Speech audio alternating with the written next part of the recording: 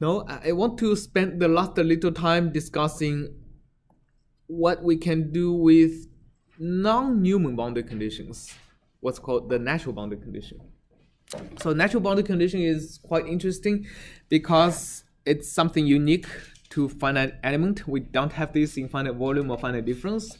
It turns out, what if I have a boundary condition that is du dx at 0 equal to 0? Okay, I still have u1 equal to 0 being Dirichlet boundary condition. So I have Newman on the left and Dirichlet on the right. So that is, I'm looking for solutions like that. On the left has to be flat, and on the right it has to be equal to 0. Right? I'm looking for this kind of solutions. So let's use the Poisson's equation as an example. So how should I deal with this kind of boundary conditions? It turns out I don't need to do anything for this kind of boundary conditions. That's why it is called a natural boundary condition. What do I mean by I don't need to do anything? So to parameterize a function like this, I need to define my xu to be all the functions f within a Sobolev space, and f1 is equal to 0. So I only need to enforce the right-hand side boundary condition. Okay, and I'm going to define my xv to be the same as xu. So what happens is that when I derive the weak form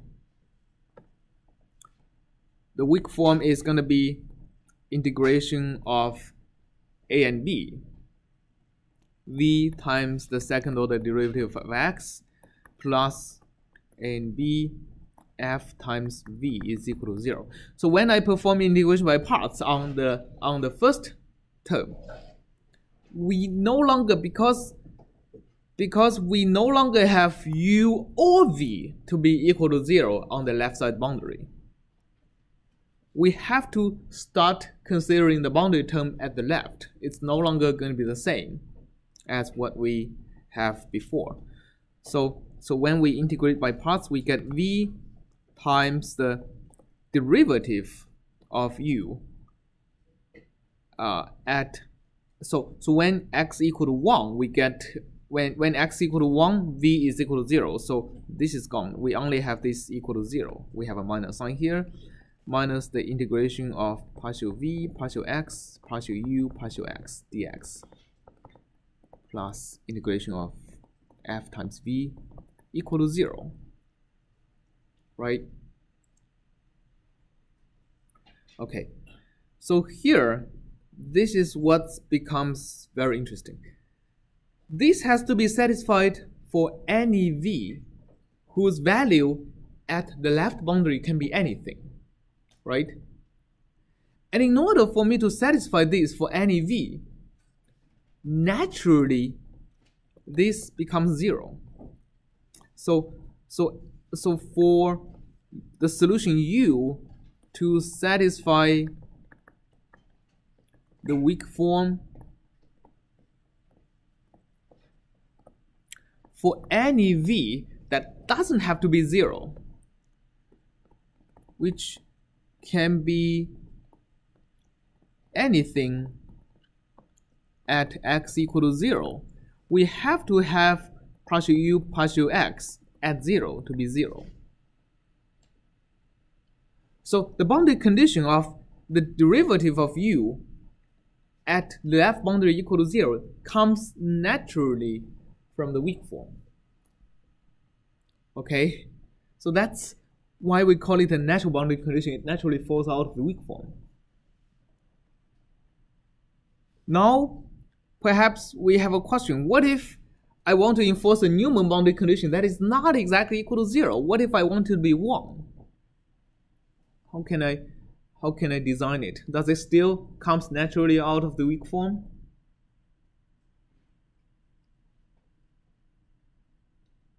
I can still make it come out of the weak form by modifying one term. The term I need to modify is this.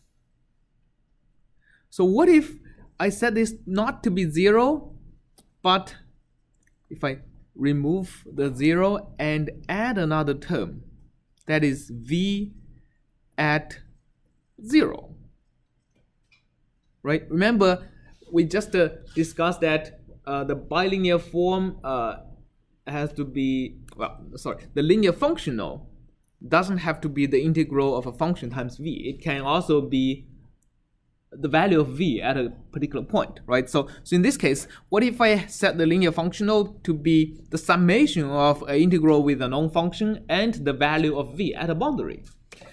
What turns out to be is that we are going to have a v of 0 here. Okay, and now v can be anything at 0, right?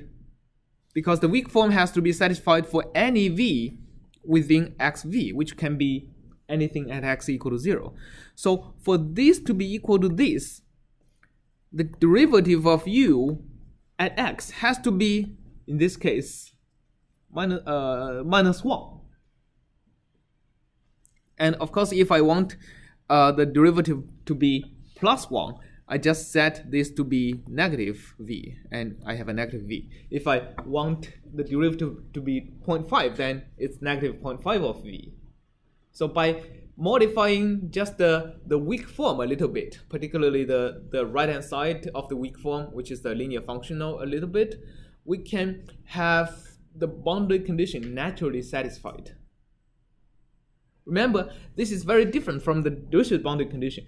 The Dirichlet boundary condition, we actually modify the space of xu, and we also reduce the dimension of the space xv to satisfy the boundary condition.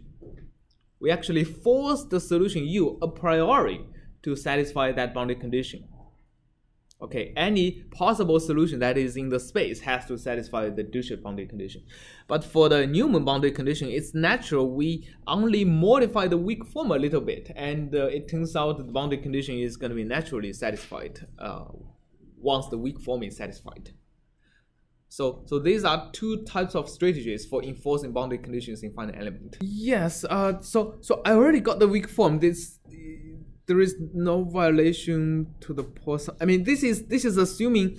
So I can derive the weak form from the Poisson's equation, because if any solution satisfies the Poisson's equation, it also satisfies the weak form. It's just the other is not true, right? So if I have a function that satisfies the weak form, it doesn't have to correspond to any particular Poisson's equation. I mean, if you try to derive it, you get something that is not a function on the right hand side. So I went through this procedure to derive the weak form. It's just the boundary condition is going to fall out as an additional term on the right hand side. You can still do the same derivation. You can still integrate by parts, and we are still going to get the same form. It's just if we have a non-zero boundary condition, then this boundary term becomes something non-trivial.